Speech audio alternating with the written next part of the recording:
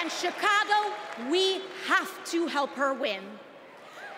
Because we know that Donald Trump would sell this country for $1 if it meant lining his own pockets and greasing the palms of his Wall Street friends.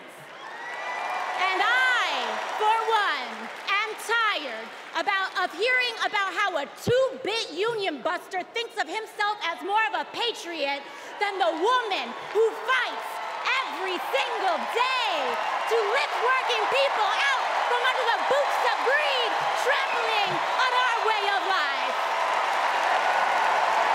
The truth is, Don, you cannot love this country if you only fight for the wealthy and big business.